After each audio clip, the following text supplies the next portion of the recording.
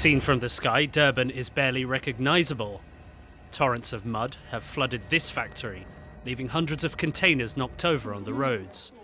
On the ground, it's a landscape of destruction. Torrential rains have taken everything in their path.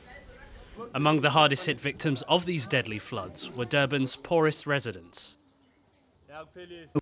Our situation here is not that great. We're staying with the kids, water came into our houses and our houses were washed away. The water just started putting, the lake exploded and the grounds exploded, Amlazi River exploded. It all happened at once. Within 30 minutes the water was shooting up. But we tried to put barriers, it didn't help.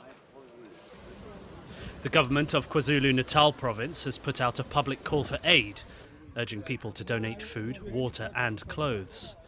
Authorities said they had set up shelters to accommodate more than 2,000 displaced people.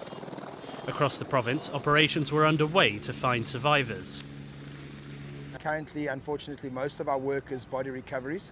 So from this morning, we have gone to various areas that have been identified to have where there are lost persons, and we've been searching for them. We have found a couple. Unfortunately, they have passed away. The regional governor said more than 40,000 people have been affected, whilst many residents have been without power since Monday. President Cyril Ramaphosa has declared the region a state of disaster in order to unlock relief funds.